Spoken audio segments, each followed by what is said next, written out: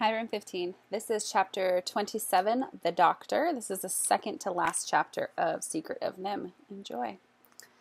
The next morning, Mr. Fitzgibbon started the larger of his two tractors. The huge one he kept in the barn, the one that pulled the combine in the fall harvest. With help from Paul and Billy, he bolted the big bulldozer blade to the front of it, rumbled it up through the barnyard gate, and stopped it near the rose bush. "We'll wait until they come," he said, turning off the engine. Mrs. Frisbee could not bear to watch, and yet even more she could not bear not to watch. She knew there was nothing to be gained by it, nothing she could do. Yet how could she stay at home when 10 rats, including Justin and Brutus, were waiting bravely underground? She could not. She thought at first of her watch hole in the corner post, then she decided against it. Near the rosebush on the edge of the woods stood a hickory tree, its scaly bark like a ladder inviting her to climb. 10 feet up this tree, a large branch jutted straight out. On this branch, up close to the trunk, she had a vantage point from which, herself unseen, she could look down on the rosebush and also see into the woods to the blackberry bramble where, though she had never been before, she was sure the rat's rear exit must be hidden. She settled down to wait. It was a chilly morning with a damp breeze and a gray mist that blew in by patches. Somewhere near the middle of the morning, a square white truck came into the driveway. It went first to the house. A man in white coverall uniforms climbed out and knocked on the Fitzgibbons' door. It was too far away for Mrs. Frisbee and to hear the knock or to hear what the man had said to Mr. Fitzgibbons. But 10 seconds later, Billy ran from the house to the barn where Mr. Fitzgibbons was working. The man returned to the truck and waited, standing outside the open cab door. Though through the windshield she could see that 2 more men sat in the front seat, and that one of them had long, horn-rimmed glasses. Now Mr. Fitzgibbons approached the truck, Billy dancing beside him, apparently in some excitement. There was a conference, none of which Mrs. Frisbee could hear, accompanied by gestures toward the rosebush and the waiting bulldozer. The man in white climbed back into the driver's seat and drove the truck across the grass. He backed it up beside the bulldozer, stopping perhaps 10 feet from the bush. Mrs. Frisbee stared at it. If there was anything printed on it, it must be on the other side, away from her. Then 3 men climbed out, and she could hear what they said. "It's a big one." "Right, all right," said one of the men. "And look at those thorns. It's hard to see how even a rat could get in there." The man in the horn rims walked around the edge of the bush, examining it closely, and he bent over. "Look at this," he said. "There's the entrance hole, very neatly hidden, and look behind it, a path leading in." "Look at this," he said. Oh, I just read that part. Whoops. He turned to Mr. Fitzgibbons, who had walked up with Billy. "You're right. You need to bulldoze it. It would take us all day to hack our way in there. But just cut it off at the surface if you can. If you dig too deep and open the hole, you'll get it away. They'll get away." He added, "You better tell the boy to keep back. We'll be using cyanide, and it's very dangerous." Billy, after some argument, was dispatched to the back porch where Mrs. Fitzgibbons was also watching. One of the men had walked around the far side of the bush, the side near Mrs. Frisbee's tree. "Doc," he called, "there's another entrance in the bush, and there's a hole just inside it." Doc was the man in the horn rooms. He was a doctor. Mrs. Frisbee thought, Dr. Somebody. He must be in charge. "Can you get at it?" he asked. "Not very well. There's too many thorns." The man who was a doctor walked around and looked at it. "No," he said. "Anyway, that would be the escape hatch. We'll find the main hole near the middle of the rosebush." He turned to Mr. Fitzgibbons, who had mounted the tractor. "Okay," said the doctor. "Can you push it that way, away from the shed?" Mr. Fitzgibbons nodded, and the motor started with a roar. He pulled a lever and flexed the heavy steel blade up and down, bringing the bottom edge of the rest just even with the ground. The blade was fully 8 feet across. He pulled another lever. The wheels, with cleated tires as tall as windows, dug in, and the blade scraped forward. The bush fought back, then yielded angrily, snapping and cracking before the inexorable, that's a weird word, thrust of steel. A single sweep, and a third of it lay a writhing heap of thorns in a pile 20 feet away. The ground trembled under the wheels, and Mrs. Frisbee thought of the 10 rats huddled below. Suppose the weight collapsed the earth, caved in the storage room, and trapped them. Another sweep, and a third. Only a thorny stubble now stood where the rosebush had been. On the porch, Mrs. Fitzgibbons covered her eyes with her hands, and Billy cheered in excitement. Plainly exposed were 2 holes, simply round rat holes. There was no trace of a small mound, nor the elegant arched entranceway.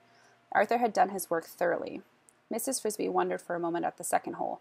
Then she remembered him saying, "We'll give him a rear exit to block." Of course, they had dug another hole, most likely, she thought, just a dummy, leading nowhere.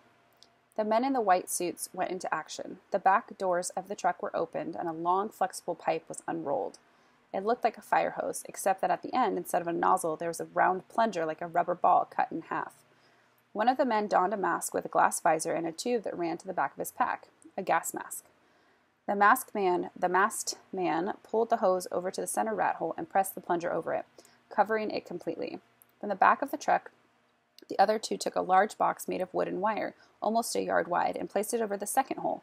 It was a cage, but half its bottom was a trap door, neatly mounted on hinges.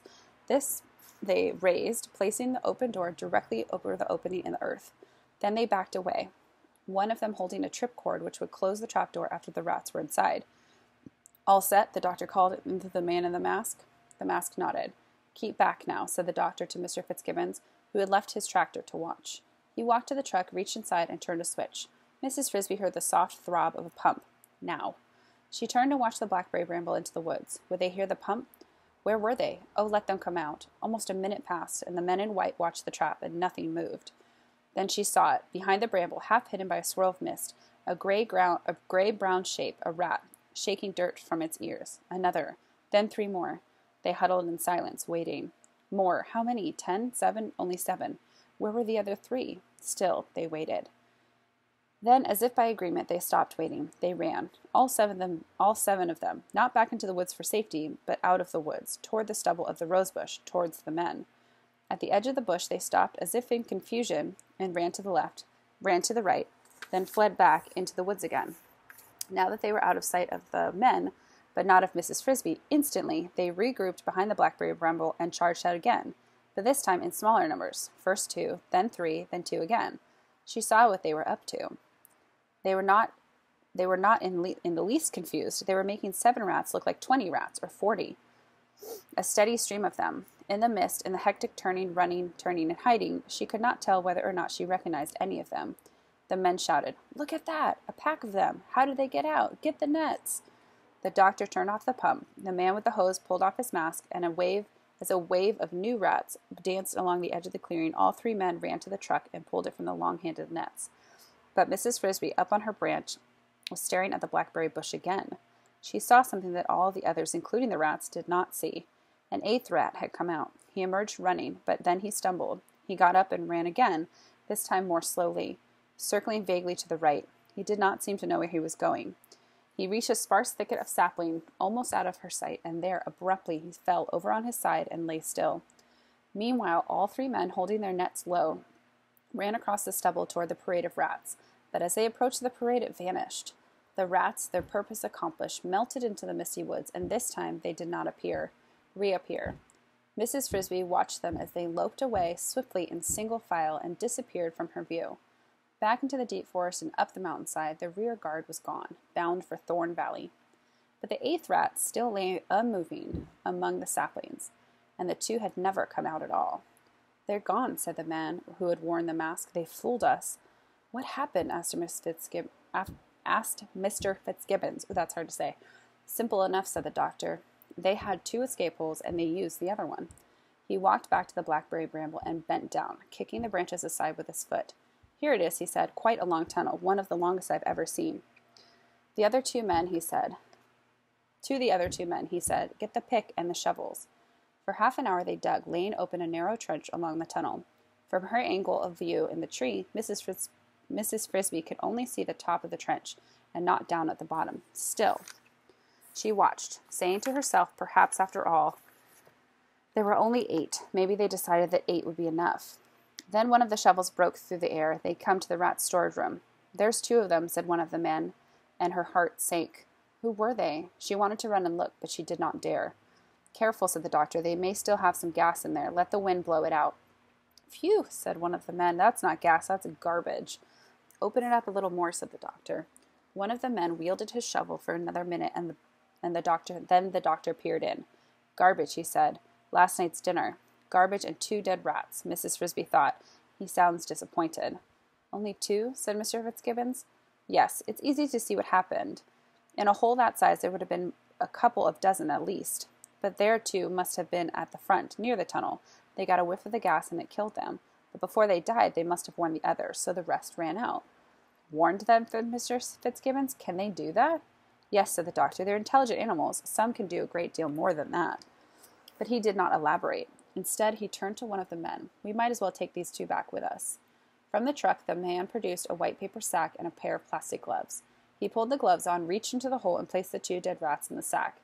He did this with his back to Mrs. Frisbee, so that she never got a glimpse of them. "All right," said the doctor. "Let's close it up." They shoveled dirt back into the trench and returned to the truck. Let me know if they have any rabies," said Mr. Fitzgibbons. "Rabies?" said the doctor. "Yes, of course, but I doubt it. They all look perfectly healthy." Perfectly healthy, thought Mrs. Frisbee sadly, except for being dead.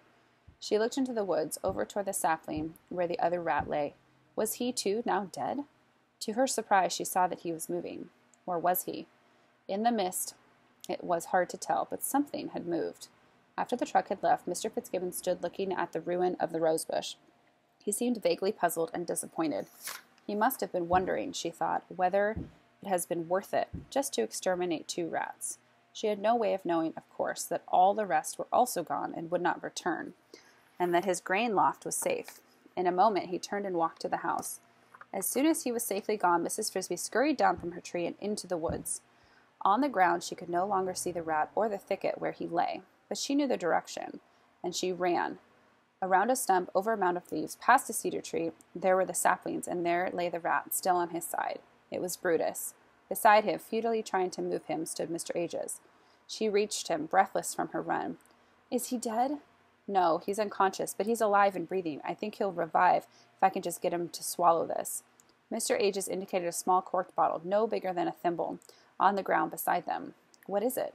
"It's an antidote for the poison. We thought this might happen, so we got it ready last night." He got just a little of the gas, made it this far, and then collapsed. "Help me lift his head." Mr. Ages had been unable to lift Brutus's head with the bottle at the same time.